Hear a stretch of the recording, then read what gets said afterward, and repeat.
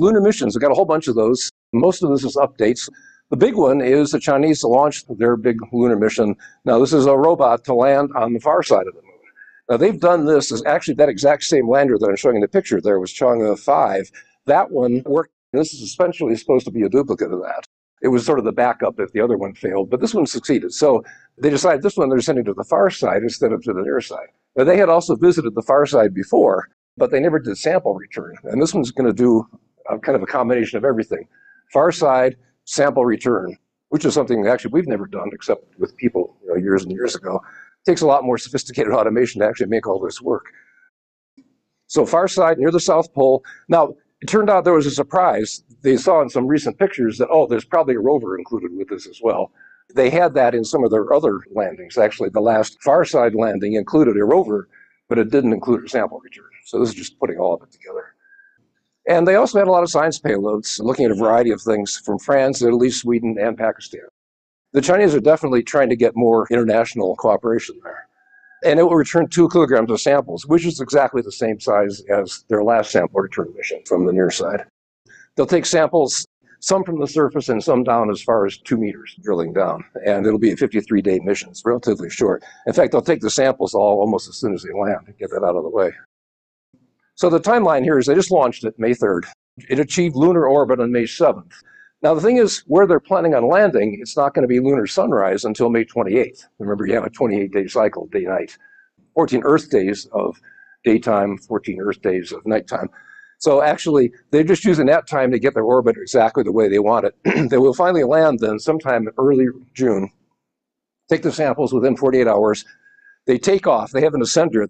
The top part of the lander you're seeing there, that thing there, that's the ascender. That's what goes back up. So it goes back up and meets the orbiter, which the whole system had detached from earlier, and dock with it. It'd take about 2 days to get to that. Then they'd get rid of this ascender. They don't want to take that all the way back to Earth. Then we return to Earth. Now that thing then drops off a separate little capsule containing the samples there. They release that somewhere on land.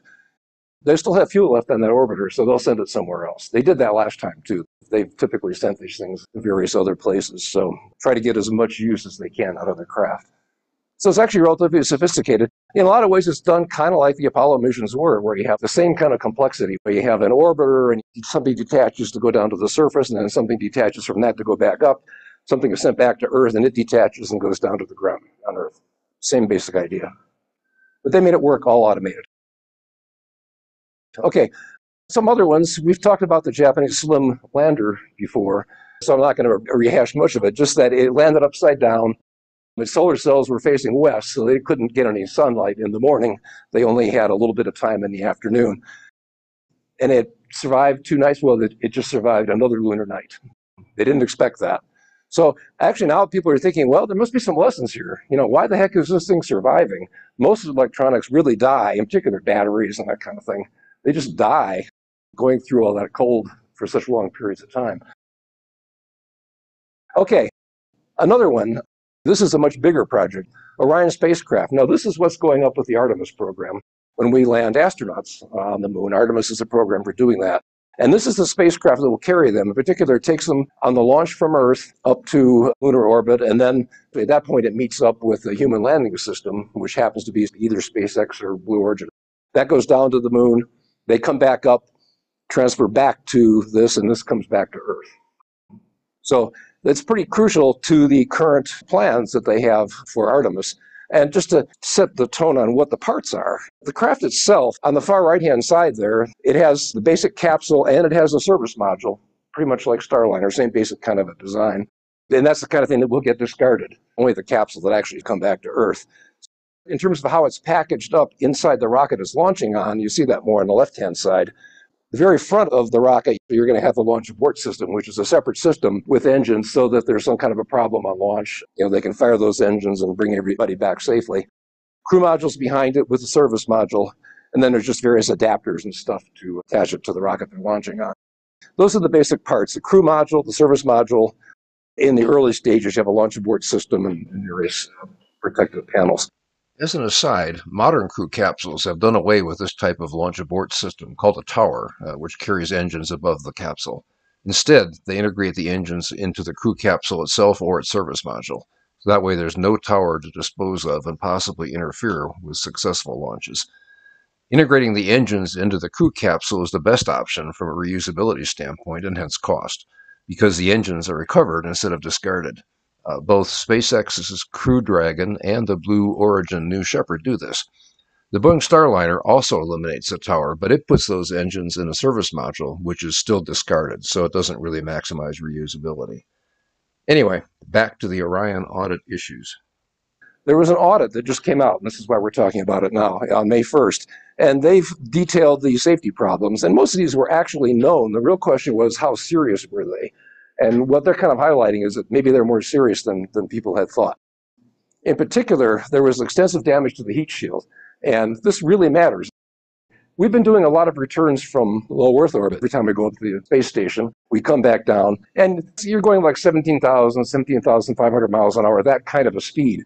When you're coming back from the moon, they're coming back at more like 25,000 miles an hour. The energy that you have to dissipate goes up as the square of the speed. So that says that you've got a lot more energy you've got to dissipate with the heat shield. And they had a lot of damage. I'll show you the picture later. About 100 places where they said this is way too bad.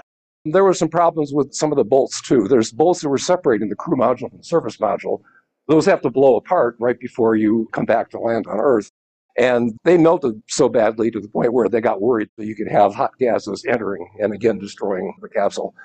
And they had some other stuff, power distribution issues. But those things weren't as much of a big deal. The biggest single deal is really the heat shield. And the audit did note that NASA was aware of these problems and working on them. What they really were just doing was cataloging that, hey guys, you got a problem. It may affect the schedule.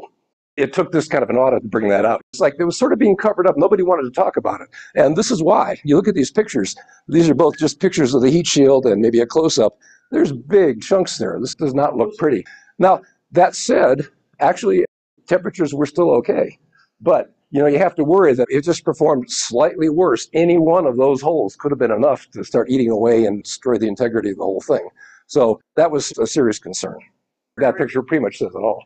Okay, so anyway, that's the bad news there. The bolts, they're showing you where they are. The heat shield will go over this diagram on the left here, and you can see what it looked like originally is where the little red circle is. And then this is what it looked like after, where the heat and wind had eroded it away. And this is another place where if it went much farther, you risk the potential of serious damage. That's about it. Other space-related videos or slide presentations by me are available at the link shown here. That includes a list of videos at my YouTube channel, so you can view them or subscribe for notifications about future videos. These presentations are mostly made as part of the meetings of the National Space Society's North Houston chapter, and the link to that is shown. Topics like these are presented as part of a monthly news segment, and there are also lots of other interesting speakers and open discussions. You can attend in person or online via Zoom. Come join us.